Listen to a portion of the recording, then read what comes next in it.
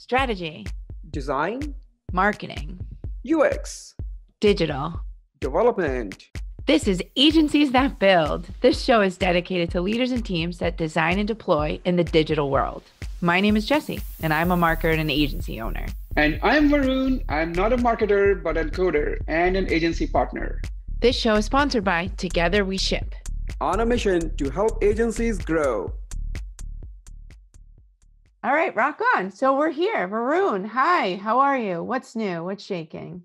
Well, I'm great. I'm doing well. I'm so excited for the summer. A lot of trips planned with little ones. So very, very exciting days coming up. I'm so happy to also meet our today's guest, which you'll do an intro, but I had the opportunity to listen to her a few years ago as a speaker in one of the events where she talked about digital transformation, what it is and what it is not. So that was pretty cool. But yeah, go ahead. Let's start the intro. You've had a sneak preview then on our guest. All right. So our guest, as you may have heard, is a keynote speaker.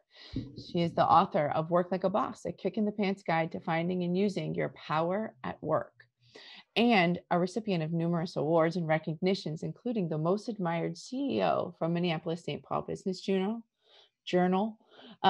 Business Owner of the Year from National Association for Women Business Owners.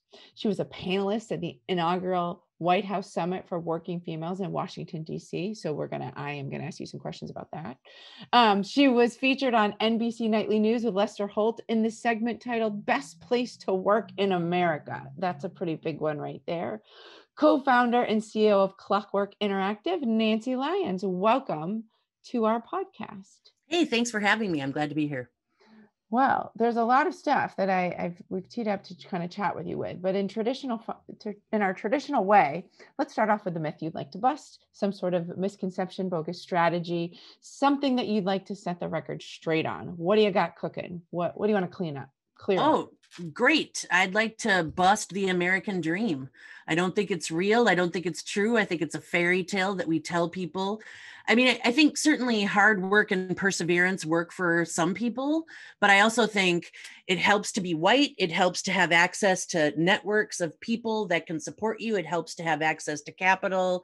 It helps to have, a head start, an affluent family. There's all sorts of things that actually fuel that American dream for people that achieve it.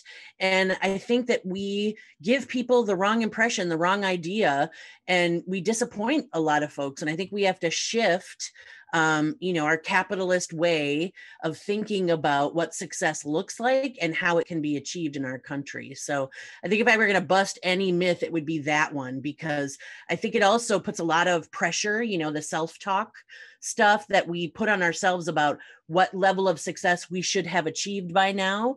I think it's all garbage. And then it creates, situations where we compare ourselves to other people, other leaders, other companies, and comparison is the thief of joy. So I think the American dream is a myth, and I'm out to bust it. Love it. Both of us are speechless. I'm looking at Varun's face and I can see him processing and I'm processing. This is a great myth, coming out of the year, I'm going to totally go meta right at the beginning of this, coming out of last year, there's a lot of people, and I don't know about you guys, but I've had a lot of conversations with people about what does life look like? And I don't mean that like, what is growth and people and, like growing things. I mean, like how to be able to design the life that you want to live. And what does that look like? And I think that ties really nicely into your busting of the American dream, because think about the rise in van life. I wouldn't be surprised to see, not that I want to live in a van. That's, I'm beyond that point in my life at this moment, but there's no judgment, do what you got to do. But the idea of being able to build a life and live on the road, and, it just is completely blown up over the past year to be able to kind of live this way. That's, even that nomad land, that's the name of it, right? The Oscar. Yeah. Nomad land, and the concept of that and how to be able to function. There's so much here. That was a lot of half sentences. Varun, did you have a thought? No, it's an interesting myth to burst, because Yes, it could go either way for many. I mean, I'm an immigrant. So when people coming from different countries, when they come to this country, that's what they think about, like American dream, land of opportunities and all that. But when you come here, you see the realities. For some, yes, people have seen successes and then there are failures. So it's interesting myth to smash. So I would like to learn more and hear some more experiences from you, Nancy. And tell us some stories. Give us some examples of where you think it works and where it did not. Well, I think we have a lot of we're pretty enamored in the business world with startup culture. And yet the startups that we celebrate and we find ourselves talking about a lot are very well funded. They're also generally white and male. And I think we're seeing a move away from that. Certainly right now there's I think pressure on mainstream culture to think differently, look differently, and act differently. But when we talk about the success stories in our culture, we look at Mark Zuckerberg, we look at Elon Musk, we look at these white, and Mark Zuckerberg, let's not fool ourselves.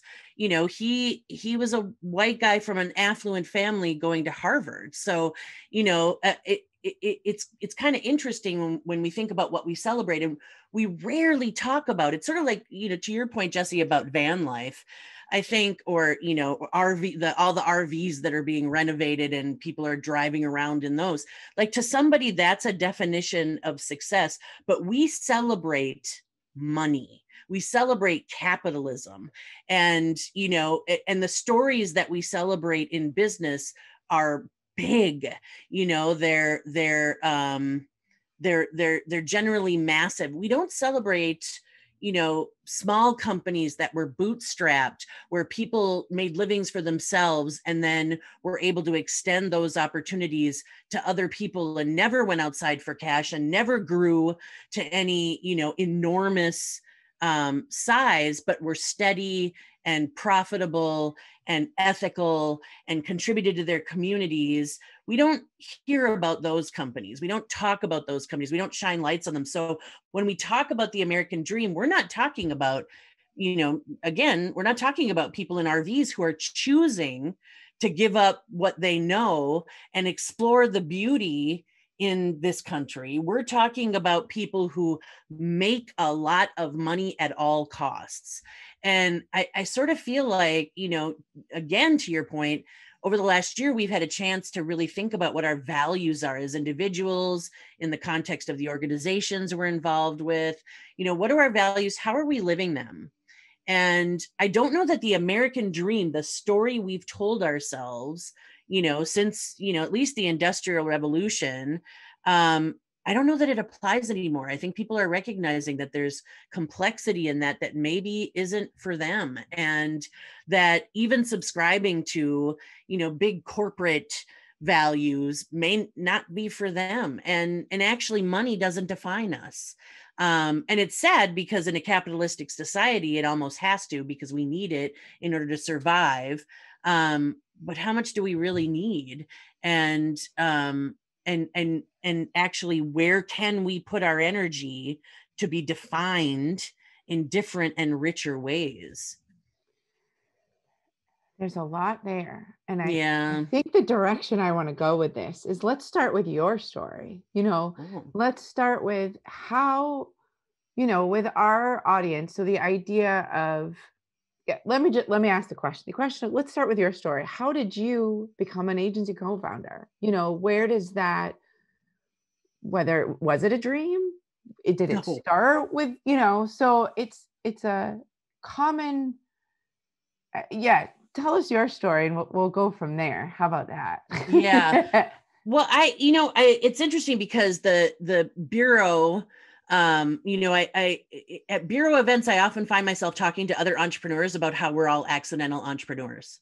It's like, how did this even happen? Was this what you were heading for? Nobody, what little kid when they're 10 gets asked what they want to be when they grow up, and which one says, I want to be an agency owner? I want to grow up and build a consultancy or a technology firm and serve corporate clients. Like, they say doctor, fireman, policeman, astrophysicist, whatever, but nobody says what we do. And, I think I also think that that's part of the myth busting for the American dream, in that most careers happen by accident, but that's not the story we're told, right? We're told if you go to school and you pursue that major and you follow a path and you work hard, you'll have the career you chose when you were 10 or 15 or whatever. Nobody talks about the gap years and the flunking out and the uncertainty and the years where you waited tables or, worked 4 jobs to pay for school. And that was my story. I was a theater major in college. I never thought in a million years that I would be involved in technology or technology consulting.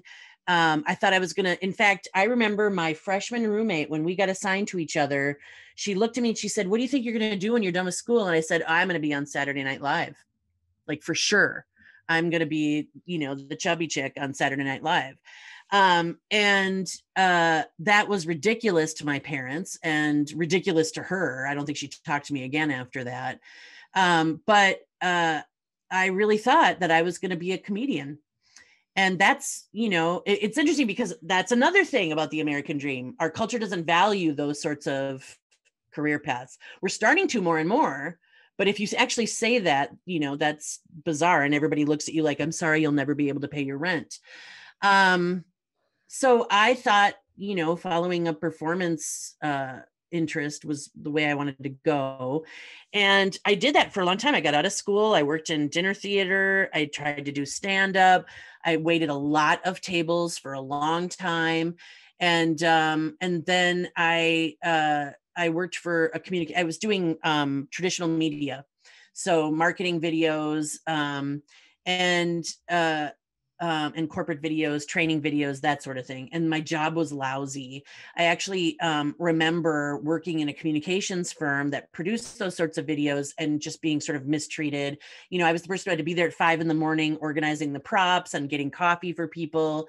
And dudes who had less experience than me were given, sweeter assignments and treated better. And I thought, God, and there were no women directors, there were no women behind the cameras.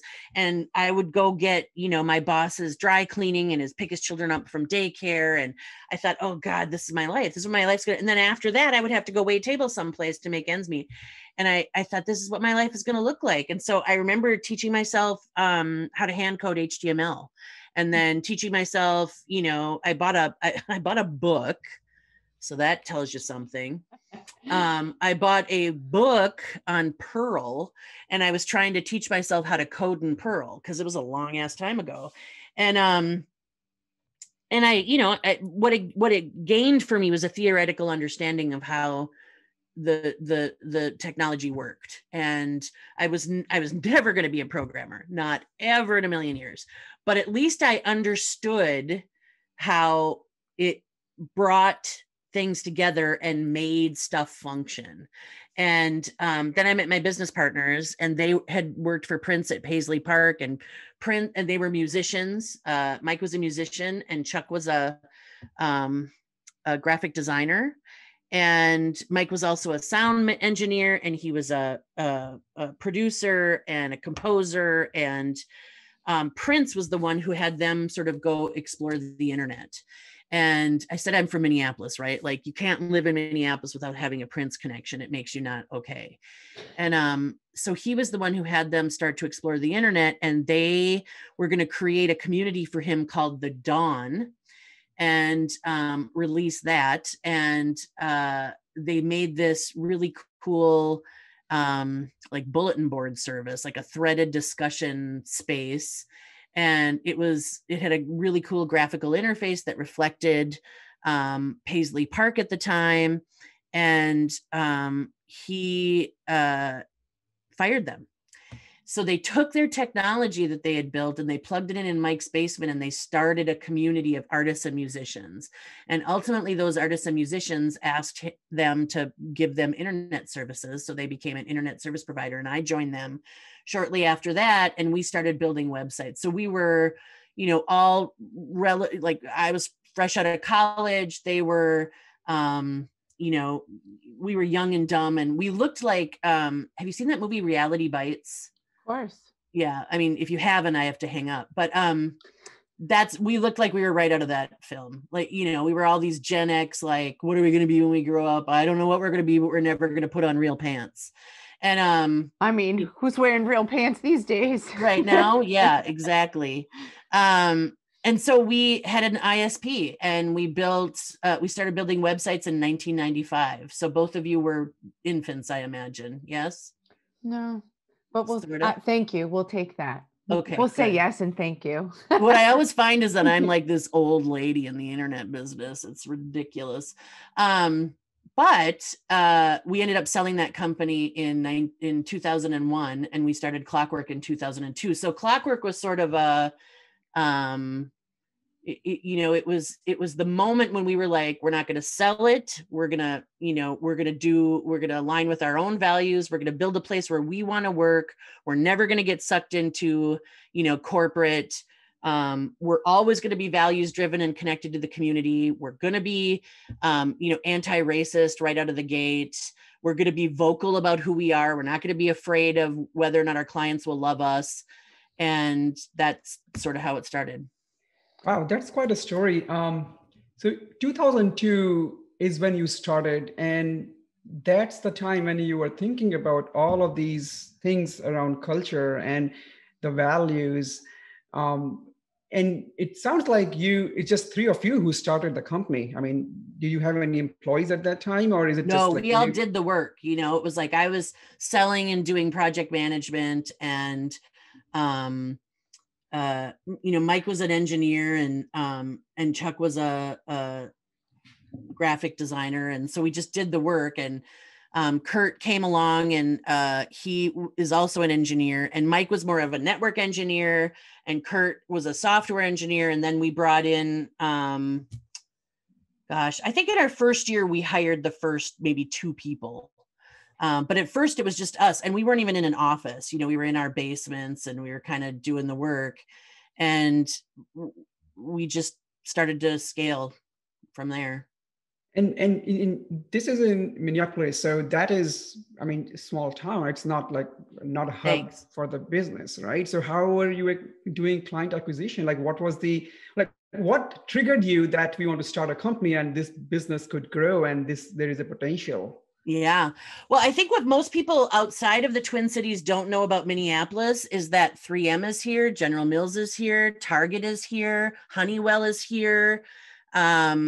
God, that's just scratching the surface. We have more Fortune 5s per capita than any other metropolitan area in the country. Oh, wow. So it is not a dumb place to have an agency. And it was pretty clear to us. Optum is here. I mean, there's huge healthcare organizations here.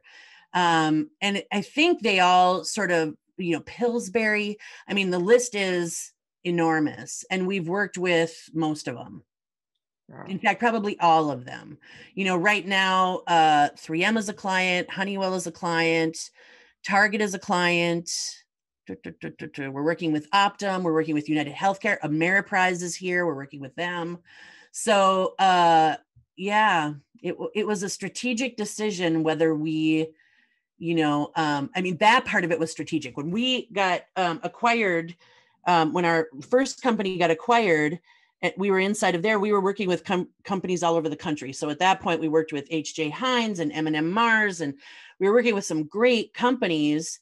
And so we made, global connections, and we were able to parlay that into our opportunities in our backyard. Yeah. And we still have clients all over the country. And right now we're working with 2 or 3 companies outside of the US. So. Right.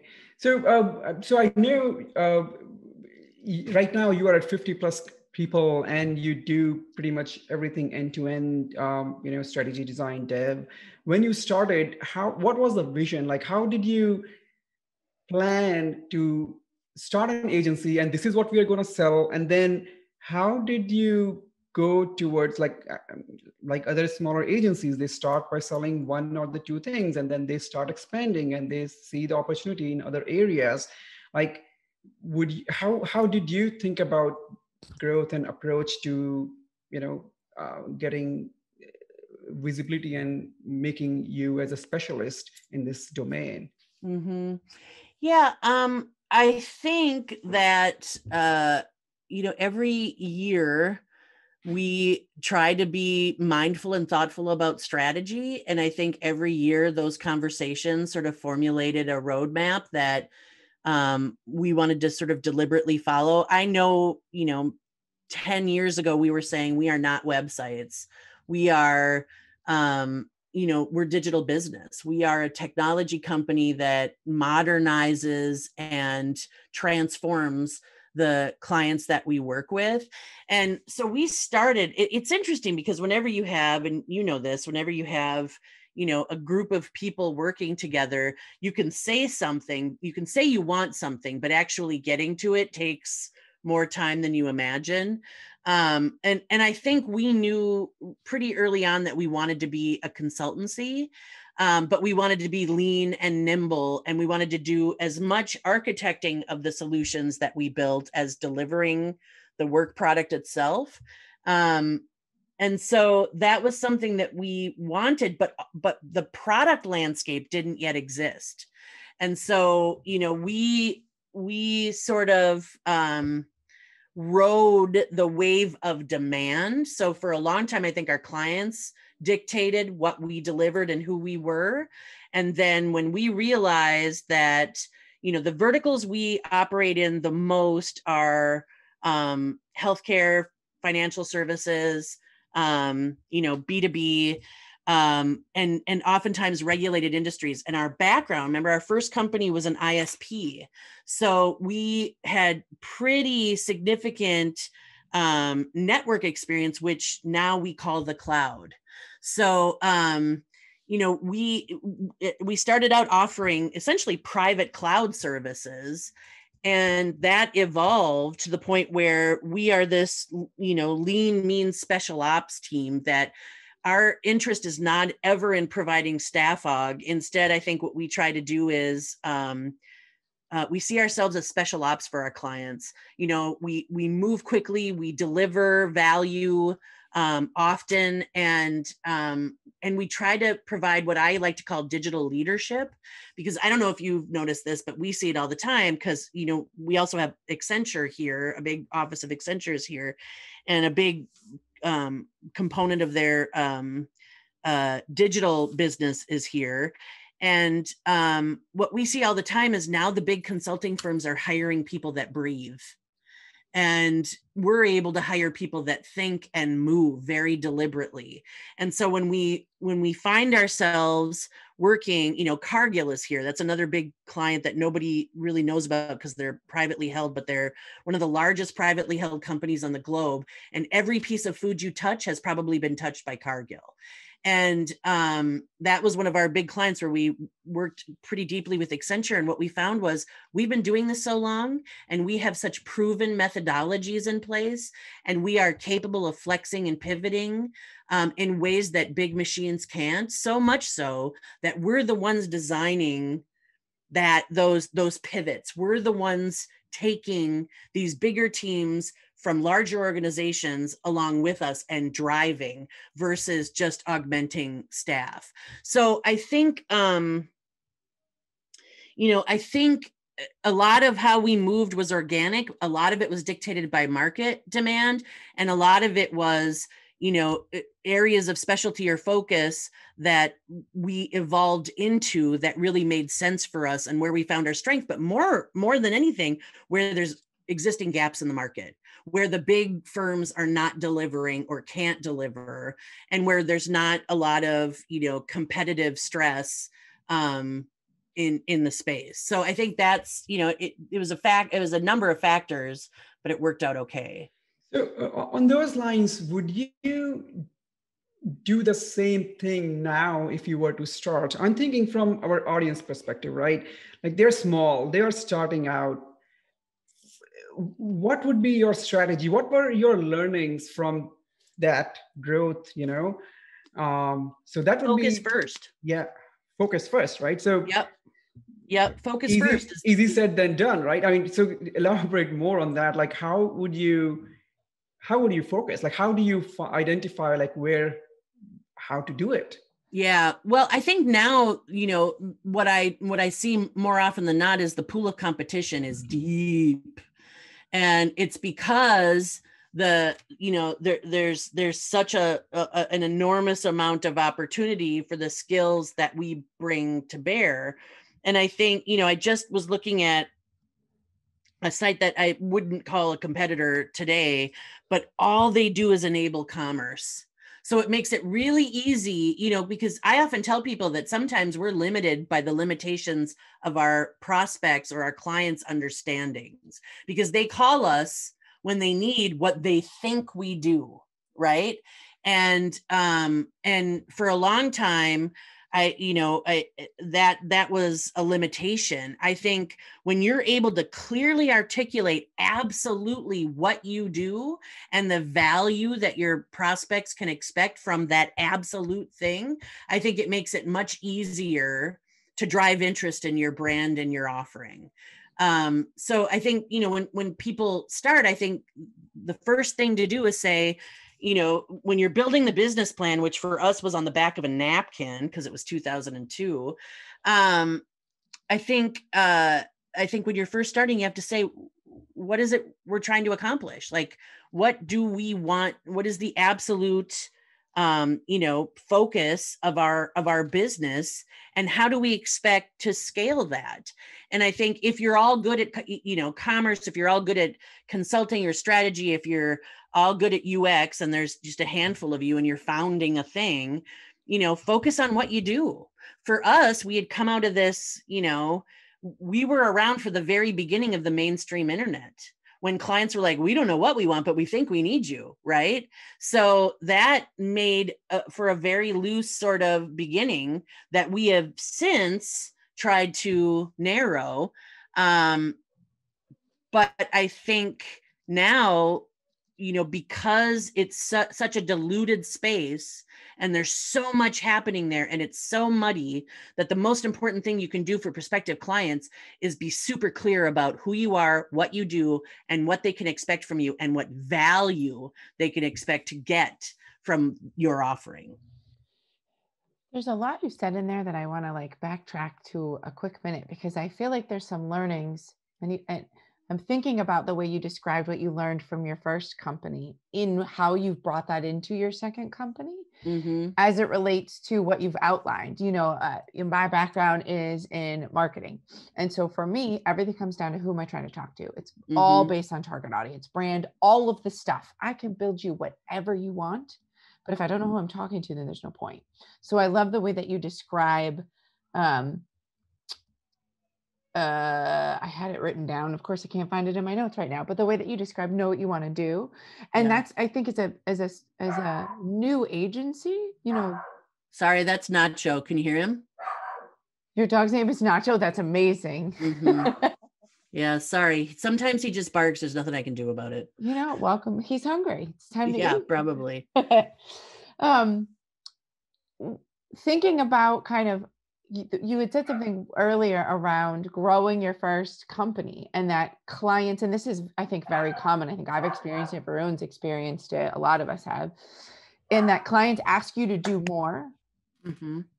And out of that learning, you grew and built and sold. And then you've started this second organization with the feedback of, get focused on what you want to do. What if you don't know?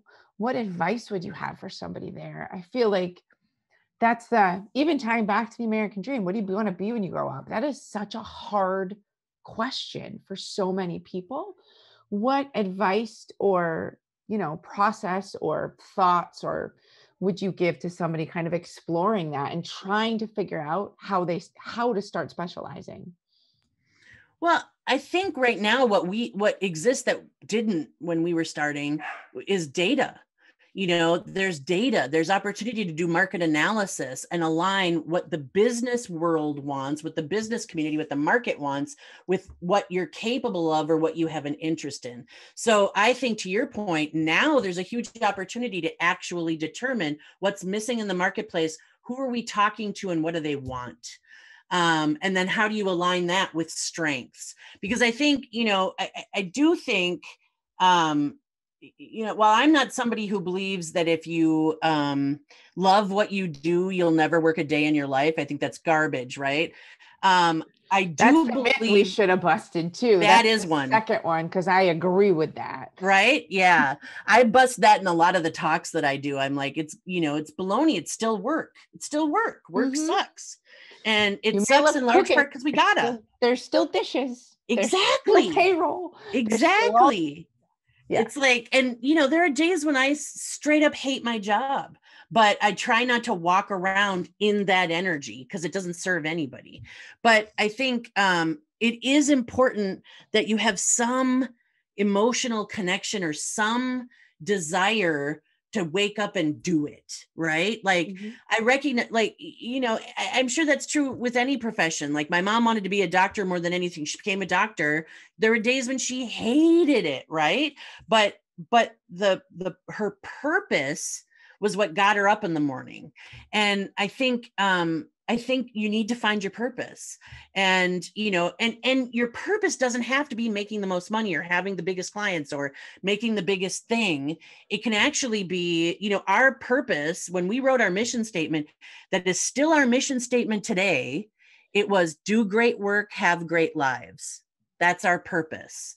And it was never make so much money that we're going to sell this thing and be millionaires. It was, quality of life matters. And we knew that before that was a conversation that was, that was sort of creating a big rewind, which is what's happening now, right? Like people want better quality of life, and it's making us examine our priorities. And we're really sort of penned in by the structure of work that has existed forever. And it doesn't matter how cool your company is, or whether you work at home, or whether you've had flex time or no vacation caps, or all the glorious things that we've been talking about for the next 10 years, it still doesn't change the fact that we work a 5-day work week because we always have. Maybe you work a 4-day work week, but you're trying to figure out how to make money that equates to 5 days. And, we work 40-hour weeks, and maybe you work 50 or maybe you work 60, but really it's because of that 40-hour, like all the things that we do because we've always done them. And I guess, I sort of feel like it's important that you align your business goals with your personal goals, whatever those are, and then align those with the market, because that's, I think, where you're going to find some amount of joy in the work that you do. Isn't there's insanity is doing the same thing over and over again, expecting different results. I had to look it up. That's Einstein said that. And I feel like that resonates to a lot of what you just said, which it's thinking about work differently. It's thinking about life differently. I mean, I feel like there's a whole theme to our conversation, which leads me to my next question. Let's talk about the past year and COVID. How'd you guys do? How'd you fare? How'd you muddle through? It's a conversation we have with, I think, every single person we've had on this podcast. Talk a lot about hybrid. Are we going back to the office? Are we not going back to the office? How are people feeling about that? And I'd love to hear kind of your thoughts. Before you answer, I think one common theme that we have heard is everybody is so busy. Where is that growth coming from? How is it, like how did it work in your industry, in your town, in your city? Like how is it going on with your life? So, answer that question from that perspective as well. Sure. Well, I think before I say everybody's busy, I'm going to say everybody's tired. Everybody's really tired. And that's something that I notice among my cohorts, my colleagues. The last year has been, and we live in Minneapolis, which is the epicenter of, the racial reckoning that's happening in our country. And it's also, I was in a meeting recently where we were talking about hiring, and we're actually hearing from people that they don't want to move here, that they would be fine working remote, but the mainstream news is painting a picture of Minneapolis that is unfair and untrue. And so it's not an easy place to be. So remember that, a few months into the pandemic, George Floyd was murdered just a few miles from where I sit right now. So my entire staff was engaged in protesting in the streets, cleanup after the destruction in the north area and the south in South Minneapolis, helping to traffic supplies to different communities that were literally destroyed or deeply damaged. So, volunteering for weeks. I mean, that, the news cameras may have gone away in 3 days, but the destruction that came about as a result of that horrendous crime. And he's, in fact, I think at 1:00, he's getting sentenced. So, the whole city has been, I mean, we went and got our child from school. They released kids early if they were in person because we didn't know what was going to happen to our town. And listen, I believe that we need to rethink policing. So I'm not suggesting that the repercussions of the death of Black and Brown people, manifesting in the destruction of things was not exactly what needed to happen. Humans value property more than people. And so I'm just saying, it was an unpredictable year for us in ways beyond the pandemic. And I have a staff who is deeply engaged in social justice, deeply engaged in community, and deeply impacted by what's happened here over the last year and what continues to happen. Daunte Wright was murdered. There was a young man who was murdered just a couple of weeks ago, just sitting in his car with his girlfriend.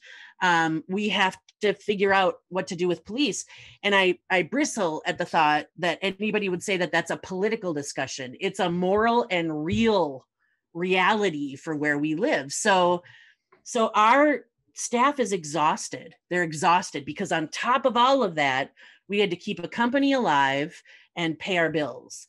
And a lot of them just wanted to go take a nap, go sit in the dark and cry. I'm serious. It was hard to watch and be around.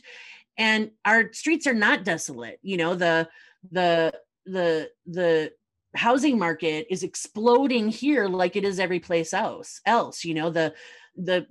just read last night that the average cost of a home in Minneapolis went from $450,000 last year to $550,000 in May. So the stories that the New York Times are telling, there was a story that came out yesterday that called us a desolate ghost town. Not true. It's not true. So it's not serving us. So I only say that to set the stage for the fact that we weren't just dealing with mask wearing and, Trump versus no Trump. We were dealing with a deep amount of pain. And if you've ever been to this city, it's beautiful. It's in the summertime, there is no better place to be. And we never want anyone to find out because then they'll move here. And it was painful. And then the lies on top of it are hard. So I think my staff is a living, breathing example of, we didn't lay anybody off. We worked really hard. We probably worked harder than most because we were trying to balance all of that. And yeah, we're busy too. We're really busy. I decided that we were going to go to 4-day work weeks this summer to give people the 3-day weekends they need to take a breath and take a nap. And we're piloting that to see if we want to do it forever. but I think, you know, as an industry, we have to get past hours as an increment of value and just sell value, just deliver on promises and sell value. So that's, you know, something that's not easy. And I think we did the best we could. We had some attrition. We had, you know, when we survey our staff, the majority of them think that we handled this as well as anybody could have. We made space for people to grieve as they dealt with all of the stuff happening in the city. We made space for people to do what they needed to do to help in their communities. And now we're just trying to come back. I mean, we have been really busy, but we did take a hit because Minneapolis was in pain. So now we're trying to come back. And I think after the summer we will, because there's so much work to be done. And I think the reason for that is people are being forced to digitally transform faster. So now it's not transformation, it's acceleration. And I think everybody's feeling the pressure to figure out what's next. And that's where we come in to help them do it. We are changing. We're doing, you know, I don't think we've always been, you know, flexible schedules, remote if you want, but I think people change that a little bit. You know, if you have a staff full of people that like being together and you have a fun building and people like to be in it, it creates an energy where there's unspoken expectation. But when everybody went home, they were like, you know what, I kind of like this. I'm going to stay here. We used to have 2 buildings. As of the end of this month, we'll have 1. And I think we had too much space. You know, I had 22,000 square feet. Yeah, right. We didn't need it, but we used it for collaboration spaces and events and all sorts of stuff. We're not going to do that anymore. We're going to go down to 1 building. It's going to be handled like a co-working space. People will check out collaboration spaces, and most of us will probably work from home. So we're dealing with all the same changes as anybody else and trying to navigate culture on Zoom. I think it opens up the talent pool for us, just like anybody else, because now, you know, I think people were more reticent because maybe we were more together. So they were more reticent to apply if they were, you know, based in other places. But now, you know, we're hiring people from all over the country, and just hired somebody from Chicago and Houston, and that feels good. So all the changes you've probably heard from everybody else, except layer in the realities of living in the city where it's happening. Yeah, I thank you for sharing that. I think that's some really good, honestly, some good perspective. I think we, you know, there was so much that happened this past year.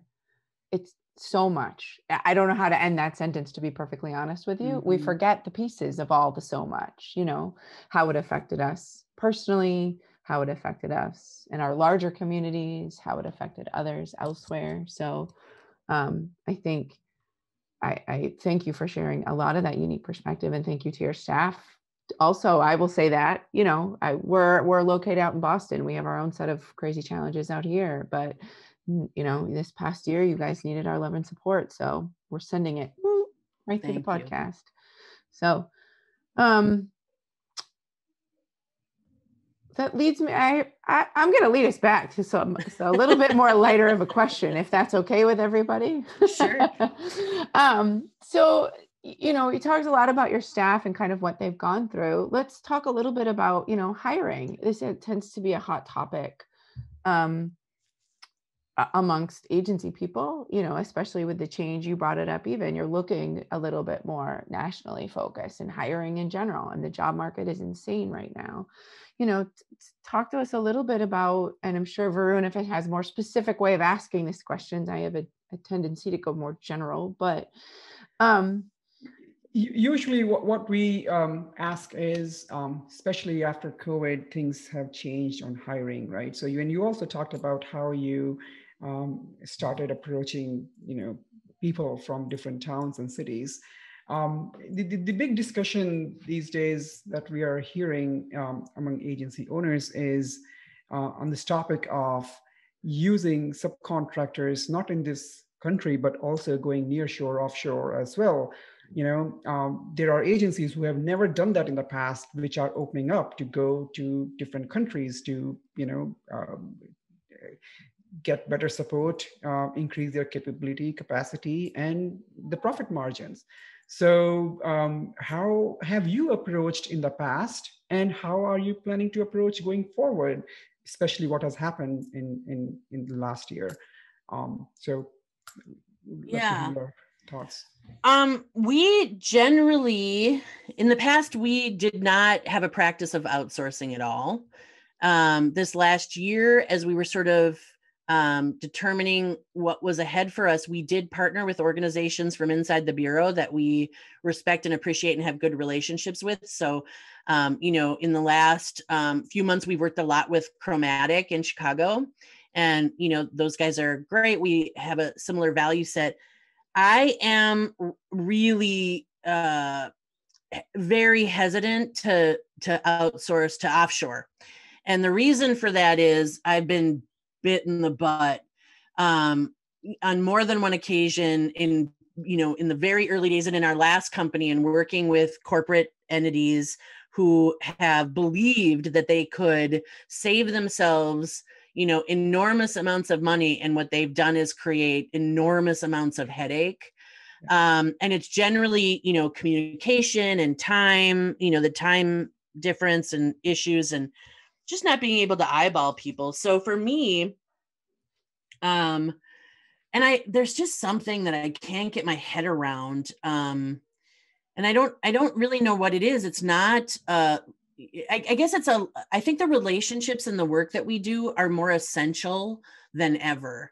And that's true for the functional aspects of the work that we build. And so just throwing that over a fence and hoping we understand each other because we've outlined, requirements, or, we've had lengthy conversations, or we've delivered user stories or whatever. It's just never been exactly what we want. And in the end, I don't think you really save the kind of money that, you expect to. And so for me,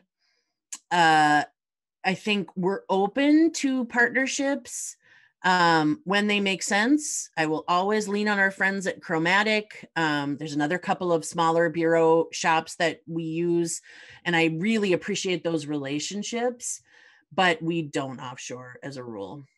Yeah.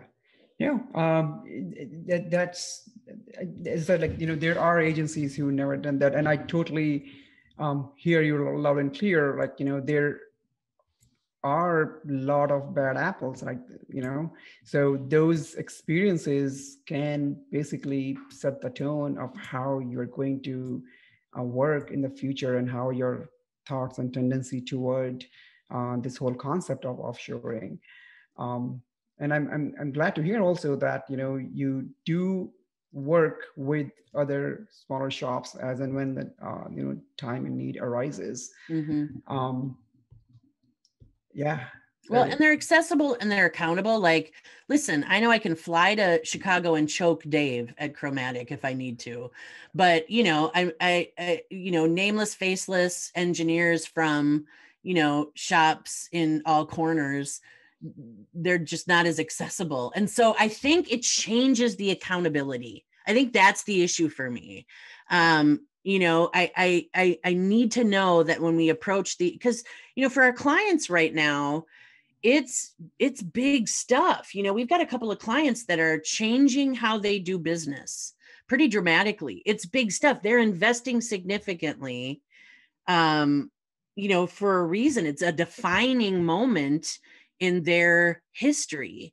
Yeah. And to throw this defining moment over the fence and hope that this person I have no relationship with, this team I have and has no real attachment, to the end goal, that seems to me to be irresponsible. And that's not judgment. That's how I feel. I don't, how anybody else, if they've managed to create relationships with folks. Last year, I guess it was before the pandemic, I had a relationship with, I met a group that had a pretty evolved crew in Croatia. So they were offshoring to Croatia. They had a couple of folks on their leadership team who were Croatian. and managed those relationships, and in fact knew people in Croatia who were part of those teams. Totally different deal. But they were able to scale super fast, right? Because they had $10 an hour engineers in Croatia. And so they were able to do what I could never do, but it's because they were able to have those relationships. So maybe if, at some point in our growth, we have somebody on the leadership team who has those pre-existing relationships where they bring the accountability, the conversation, and the trust, cool. Yeah. So I won't rule it out forever, but I just have not found that relationship. And what you're saying is absolutely true. Like we've been, I look at it from the other side as well. This is what we do. We have, offshore business, and we work with a lot of agencies and other clients. And we have seen this happening in our company as well. We have been those offshore shops who have screwed up multiple times and have burned, and have taken them off and made them angry, and things have not gone our way. But so I totally agree. What happens, you don't know, when you don't know the people, which is where the relationship, as you rightly said, is the most important aspect of any collaboration. Mm-hmm. People, who they are, how they work. So that is the first thing that you would want to do, even in any relationship, whether it's here or offshore. So mm-hmm. Yeah. I got one final question. What keeps you up at night? As a co-founder, CEO, agency owner? Well, my son is Black. So it's not work at all. It's the future of humanity and whether or not we'll find our humanity. The stuff that keeps me up at night, it used to be work. It used to be, oh God, can I pay these people? Oh God, is this client coming? Oh God, are we going to sell this thing? Oh God. It's, it's funny because even now when I have a moment where I'm like, oh God, I will talk to Chuck, my business partner, and I'll be like, we've been fine for 20 years.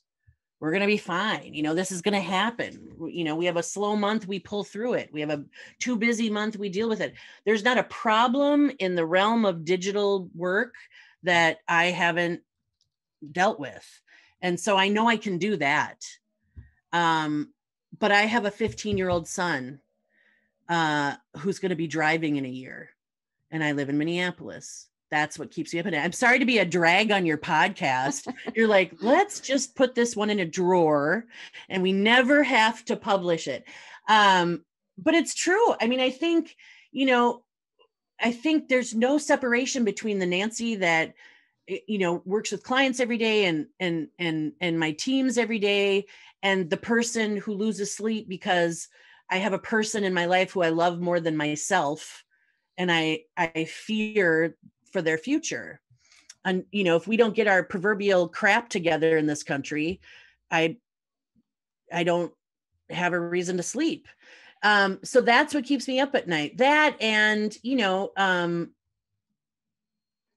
interpersonal stuff, I mean, wherever there are people, there are problems. So the stuff I actually probably perseverate around too much is people who are struggling in their roles. That's the stuff that, what have we missed? What haven't we given them? Where haven't we coached them? Where, it's never the revenue stuff anymore. It's never the mortgage or it's not that stuff anymore. It's people, and do they have what they need to succeed? And well, talking about people, I know you wrote a book on the people. You want to talk about that for a few minutes? Yeah, I'd love to. I wrote a book. Oh, it's up there. I wrote a book called Work Like a Boss, and I wrote it interestingly. Now that we're here, you see that there are themes that I'm interested in, and that book is about personal accountability. I think that we, especially now in a post-pandemic world, people that take initiative and hold themselves accountable are the most valuable people that we can invite into our organizations. But I don't know that most of them have been trained in their work lives to recognize their own power. I think that most humans abdicate responsibility for how culture feels and how successful a product is or whatever to leadership, right? They respond to a job description. I am checking these boxes. I have done this thing. But what we need them to do is ideate and be part of innovation and look outside of the job description to see how they show up and recognize how their energy impacts other people at work, and recognize that, people tend to default to negativity, and that serves nobody. Like, I think showing up, being ready to support one another, to encourage one another, showing up interested in learning, open to failure, and willing to try something you've never tried before, or willing to risk, your position or your reputation or your ego, to be involved in something, or putting your neck out. And, one of the points that I try to make in the book is, we glorify entrepreneurship, but what we really need right now is intrapreneurs. You may not want to own the company, but you have to think like an owner. And when I say that, I mean, be able and willing to make a decision, and be willing to put yourself out there and try something new. And, I talk about that French word, entrepreneur. Entrepreneur means to do something. So really the only difference between entrepreneurs and everybody else is we did something. We did it.